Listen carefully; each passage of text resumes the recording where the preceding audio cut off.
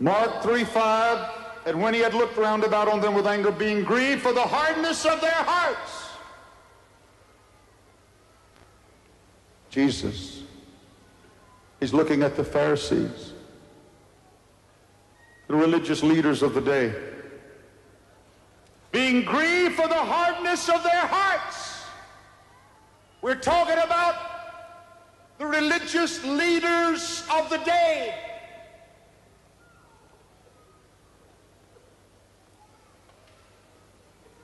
When it uses this word anger, it means anger at a white-hot pitch.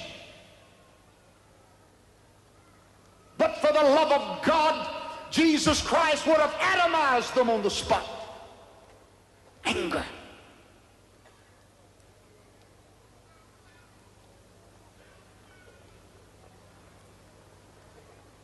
Deceitfulness of sin causes the hardened heart. The hardened heart causes the loss of fear of God. And religious form causes the hardened heart. I'm going to tell you now who I have more trouble with than anyone else. I've been talking about the pornographers, and I've called them everything in the book, but I don't have as much trouble out of them, or the homosexuals, or the drug pushers, or the beer distributors, as I do out of religion.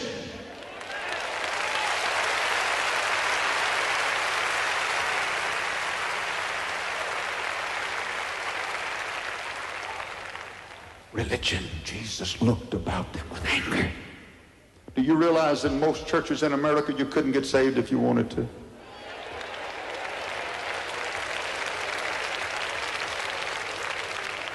Do you realize in most churches in America if you raised a hand and said hallelujah, they throw you out?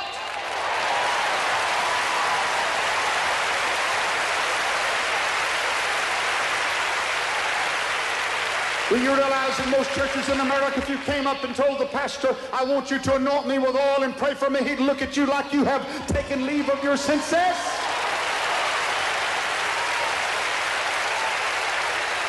Did you know that in most churches in America, you can drink and adulterate and fornicate and swine and swill and whine and be a member in good standing, but once you get baptized in the Holy Ghost with the power of God Almighty, with the evidence of speaking with other tongues, and you quit your fornicating, and you quit your drinking, and you quit your cursing, and you quit your rot, and you fall in love with the Bible, and you get full of the Holy Ghost, and you fall in love with Jesus Christ, they'll throw you out.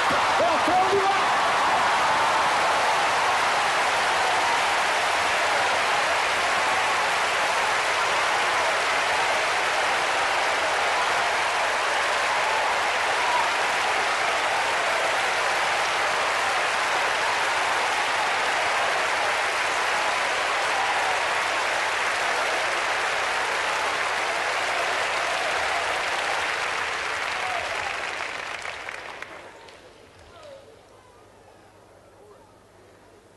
I don't go to ball games, but if I did, I would expect them to play ball.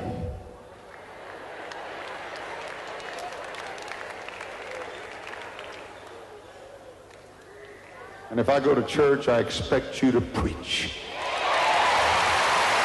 I expect the power of Almighty God.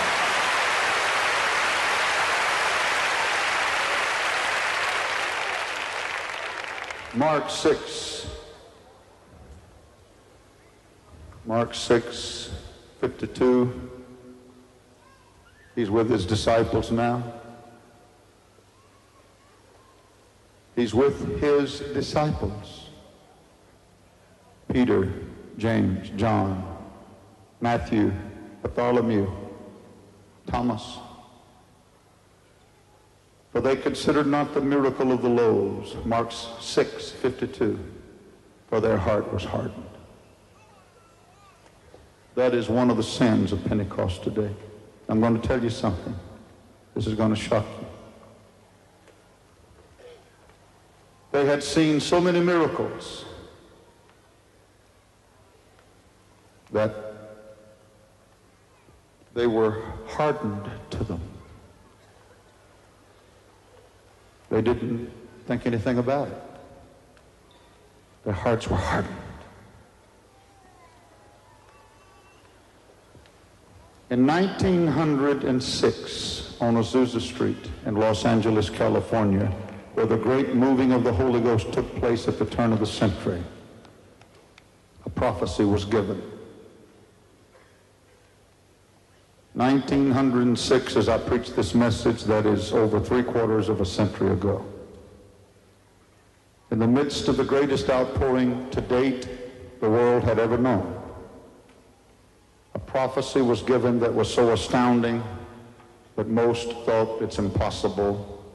This is what the prophecy said. It was in 3 parts.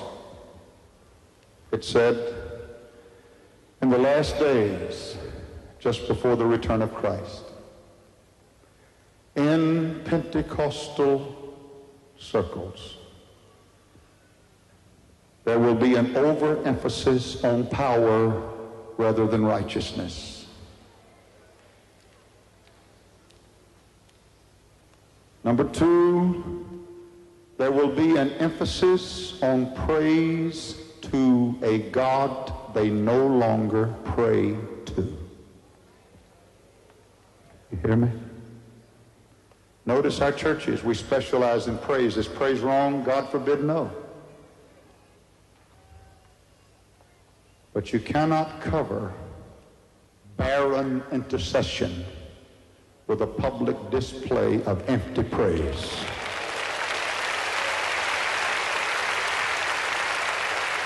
Pentecostal and charismatic churches have become professionals at the art of praise. It has become an art form. Today, until we bring choreographed dancers on the stage and they dance according to instructions from a choreographer in Pentecostal and charismatic churches, as the minister is preaching or the singers are singing,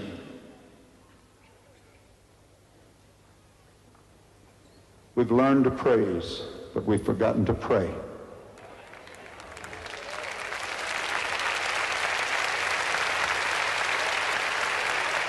But true praise can only come out of a heart of true prayer.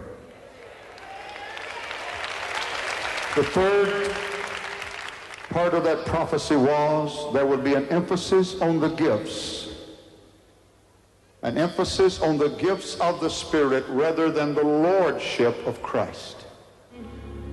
I want you to ask for mighty Holy Ghost conviction to sweep this place. Mighty convicting power of the Holy Ghost to break through the hardness, break through the unbelief, break through the resistance. And I'm going to ask you to come from the very top, way at the back. I want you to come. I want you to come to this front. Every one of you that raised your hands, you must come. There's room.